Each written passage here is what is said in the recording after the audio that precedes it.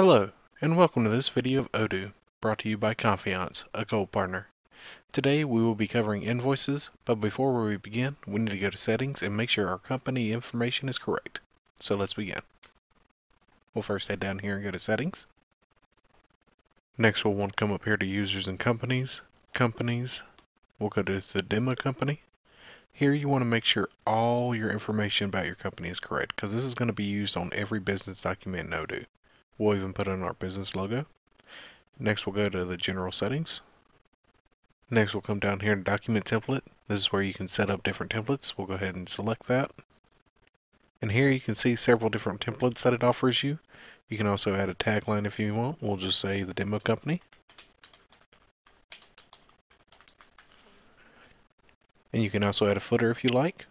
We'll keep it on this one for now and hit save. Now we will return back to dashboard. And because this is a demo instance of Odoo, it also installed the accounting module, which absorbs into itself the invoicing module. So we'll go to the accounting module.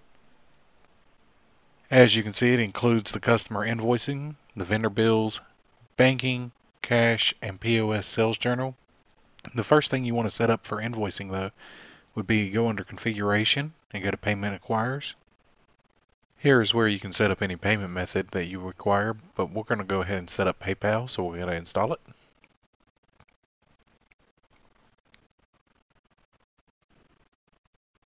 Now that it is installed, we'll go ahead and set that up. Now up here in the top right, you can publish and unpublish this just by clicking this button up here in the top right hand corner. So now it's published to your website. And we'll come back and show you how to set this up later on in the video. First, let's go back to accounting. And we'll make a new invoice. Now we'll add a new customer line item, so we'll go ahead and choose a new customer, and we'll say that they are ordering, we'll say customizable desk, and they want 10 of them. We'll go ahead and save that. Now, just like in any of the other videos you've watched, you can preview it right off the bat in Odoo. And the nice thing about that is you can go ahead and see exactly what your customer is going to see. So you can go ahead and review this and make sure it looks right for how you want your invoicing letter to look. Also up here you can see it includes all the information we made sure was correct earlier, including your demo logo, your company name, the address, all your information. Because this is a company portal, your customers can also download or print. And we're going to go back to the edit mode. Now that we're back here, we can go ahead and validate.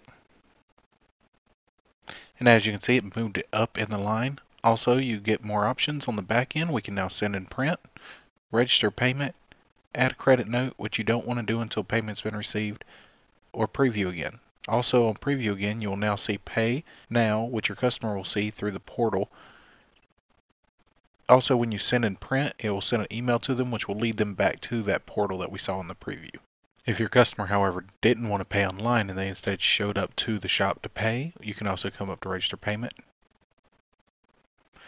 And we'll go ahead and let them pay that way and validate. And you can come down here and see it's been paid. And if you come down here and click this I, it will even show the payment method, and if they paid online, it would show it here as well, depending on what they chose. Now we're going to go up and send a receipt back to the customer. So we'll go up here to send and print.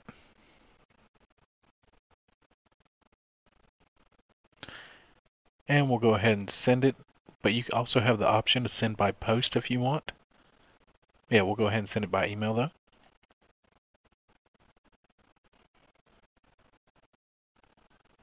Now what if the customer wants a refund because they ordered the wrong thing? Well, you come over here to add a credit note, and we'll say ordered wrong item. And we'll go ahead and create the credit note. And here you can see it listed in the system. So we'll go ahead and select that. And you can see all the information right here. We'll go ahead and validate. And you have all the same options up here. We'll go ahead and register payment because we do need to actually pay back the customer. And we'll validate that. And as you can see, it's paid out in the system. Now that we've seen how to do this through the inventory app or the accounting module, you can also do this straight through the sales module. So we'll go back to dashboard and we'll go to sales. Then we'll come over here to create new quotation. We'll select coin, add a new product. This time we'll say that he wants whiteboard pen and he wants to order 100 of them. Go ahead and save and close. And we'll save that. Now we will go ahead and confirm it. And create a new invoice. Now, if you had it set in configuration so that the product had to be delivered first, when I went to go hit create and view invoices, it would say there is no mailable invoices to send out. But because we don't have that set up for that instance, we'll go ahead and create. And as you can see, it created a new invoice. We'll go ahead and validate that. And just like the other view, you have the same settings here that you had back in the invoicing setup. So as you can see, it was super simple to make an invoice no matter which application we were in, and it's integrated throughout the entire system of Odoo. You will get the same uniform look throughout no matter which application you are having to do an invoice in, and it just makes it simple and easy on the user. Now let's cover payment terms and conditions. We'll first return back to accounting, where invoicing is all-encompassing inside. We'll go to configuration, and we'll go to payment terms. Then we'll come up here to create, and we'll say 2% discount before 10 days and full price for 30 days. And then we can come down here and add a description to that. 2% discount before 10 days, otherwise full payment before 30 days. Then we'll come down here and add a line. Then we'll come up here and we'll go for percent. We'll say 98%. Needs to be due before 10 days after the invoice is sent. We'll save and close that. Now this needs to go above balance because balance needs to be the total balance due at the end of service. So we'll go into balance as well, and it needs to be at 30 days. So we'll save and close there and save here. Now before we create an invoice using this, we'll go back to dashboard. We'll go to settings, go back to general settings, and we'll go back to our document template. And at our footer, we will say terms and conditions at www.demo.com. And we'll save. And we'll return back to accounting and make a new invoice. Alright, we'll go ahead and also add our new customer. And we'll select the terms that we had created. As you can see, it creates the new due date. We'll go ahead and set a line item.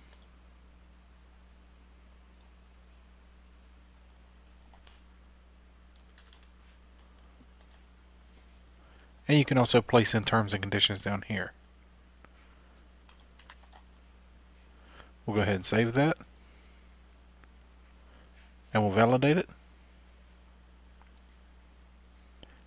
Now if you go to preview, here's what your customer will see. And as you can see, it also includes the 2% discount and the terms and conditions you added at the bottom. And it creates a really nice clean look overall.